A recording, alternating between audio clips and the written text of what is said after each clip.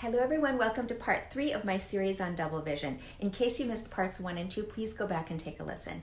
Today I'm going to be talking about mechanical causes of double vision with both eyes open, or mechanical causes of binocular double or binocular diplopia. Now there are many potential mechanical causes. For example, let's say somebody had trauma to the eye socket. Let's say they got hit in the eye and there was a fracture of one of the bones of the eye socket. The eye muscle may be stuck inside that fracture and not allow the eye to move properly, causing a misalignment and double vision. That's one possibility. Another mechanical cause of double vision is if there is inflammation of the eye muscles behind the eye socket. Now we have 6 muscles behind each eye that help us move our eyes, and if there's inflammation, that eye may not move properly, causing misalignment and double vision.